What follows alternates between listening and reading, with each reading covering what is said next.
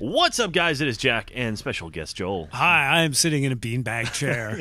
And we are moving on chapters 3 and 4 in Dead Space 2 for the hidden items. So this is chapter 3. This is after you get off the train, very carefully. Is that big smoldering pile of stuff the train? That was a train, yeah. How did you get off that train? Forcefully, I suppose. So you kind of fall out of it. But anyway, so right behind there is a schematic. And then over here, this is in the concourse. This is after you deal with a pack for the first time. In front of this hair salon is our first log of this area. What's the log about? That one I forget. I think it's about hairstyles. No, not really. All right, so this one, and just on the other side is Altman's footsteps. Is in the recruitment center up on top before you hack the thing to go down. Then when you go down, on the counter there is another one for recruiting. And what is that log about? That one's about recruiting.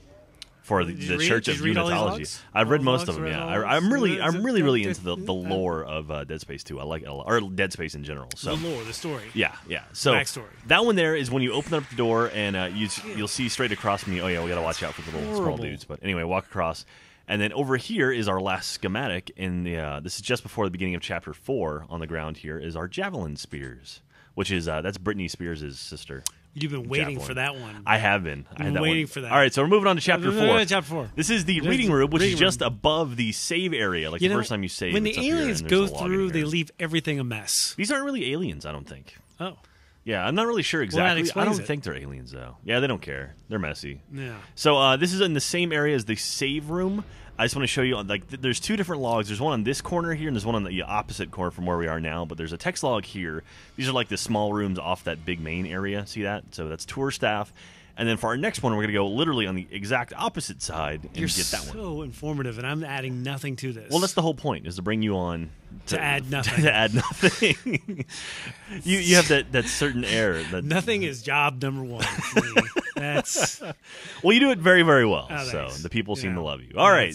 So this a little bit further on, this is the and this is like the I don't know, indoctrination center. Pretty twisted area, but there's a recruit test results log on the ground by those weird little things. Indoctrinate into what? The army? Into the Church of Unitology.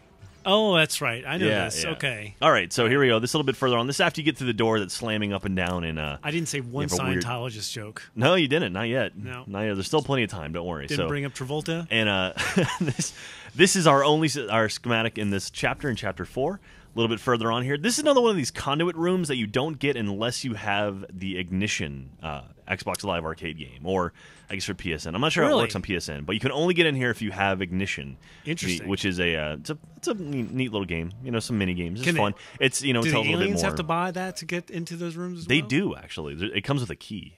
So no poor aliens will be attacking you in those rooms. I feel like we need to do that ending over again.